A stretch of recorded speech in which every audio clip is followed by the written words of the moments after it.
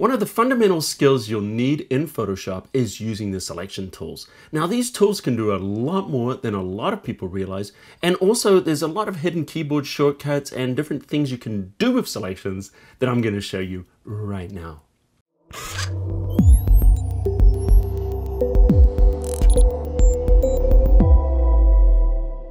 Hey Cafe crew, it's Colin Smith here from photoshopCAFE.com, and today we're going to take a dive into the selection tool, and I'm going to show you a ton of things you can do in there that maybe you weren't aware of. I'm also going to show you sort of a hidden menu, I'd like to say, that a lot of people just really are not aware of. So let's jump in right now. I want to select this. Now before I do, why don't I just make a copy of this, because maybe one of the things you want to do is straighten it out, or maybe you want to have it just like this. I'm going to show you both ways.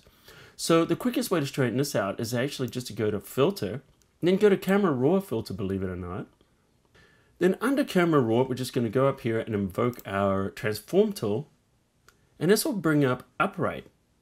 Now why don't we just go in here and we're going to select on the full upright, and notice this gets rid of most of the distortion. Just click OK. So now you can see we've got a more straightened out version versus that version. Now you might want to need to squish it a little bit, so just Control T or Command T will enable us to do that. And I'm just doing the Alt or the Option key to push it from the middle. And there we go. Notice that we can quickly straighten that up, and it makes it easier to make the selection. In fact, why don't we open up the rulers as Command R, and we're going to make a ruler and make sure that this is straight. Control T once again for free transform.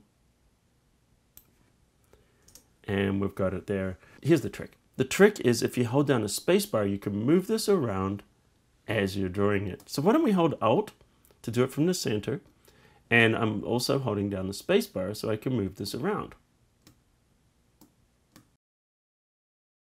All right, now we've got a selection. What we want to do though is we want to take away from that selection. So if we hold down the Alt or the Option key, notice that this will change to a minus. Now if I click and drag, this is actually going to take away from the selection. So I'm using the spacebar, of course, to reposition. And there we go. Now we've got a lifesaver kind of a selection. Now we want to make another one over here. So what we're going to do now is we're going to switch to the rectangular marquee tool and hit the Shift key. Notice the plus will appear, and now I can click and drag.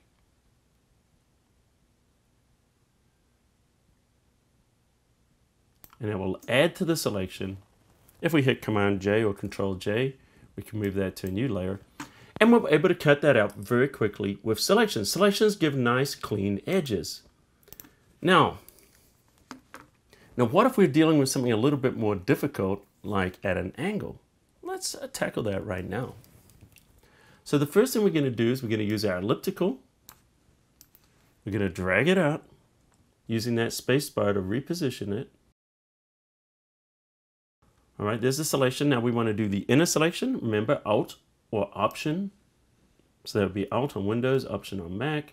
Let's draw this out. And by the way, you'll get a lot faster the more you do this. All right, so now we've taken that. All right, now here's the thing. This is on an angle, so our rectangular selection tool is not going to work, and also it's in perspective. So what we want to do is this is a good time to use the polygon lasso tool. So once again, we're going to hit Shift because we want to add. We're going to tap on that corner. And notice it stretches out like a piece of gum stuck to your shoe. Click there.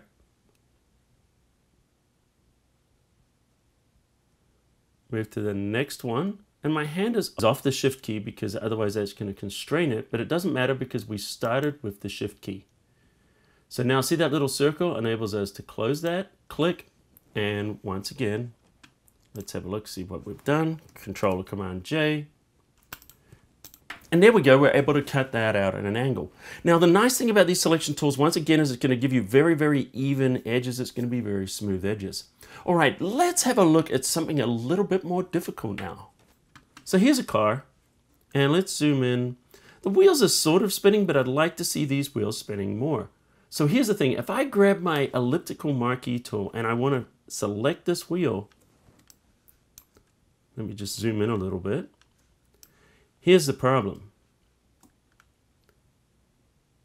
So the problem with this is it's an oval, but it's not just an oval, it's an angled oval. And there's no way to do that with the elliptical marquee tool, or is there? I'm going to show you something that's been in Photoshop forever, but a lot of people are not aware of it. And this is almost like your magic bullet when it comes to working with selections inside of Photoshop.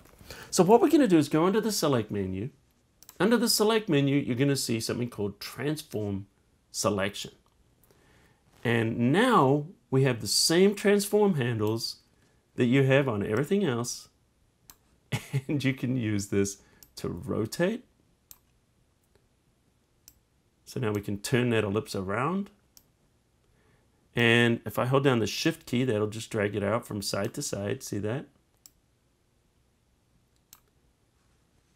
And now you can start to work that way. Now, there's another thing you can do is if you hold down the control key or the command key, you can move each individual point on its own. And that enables us to fine tune the selection and get it spot on. So we can just click select OK, command J just to show you I've cut that out. And of course, you could use the radial blur filter to spin that. Let's just go into blur gallery. And we're going to do the spin blur. And if we want to drop our center point in here, we can. All right, I've got a question for you guys. How many of these were new to you? Let us know in the comments underneath. I'm really curious to see what you learned in this tutorial. And if you love Photoshop, don't forget to subscribe right now. And also ring that notification bell so you know when I upload a new tutorial, which is every single Tuesday. So anyway, guys, if you like this, smash the like button into dust. And until next time, I'll see you at the cafe.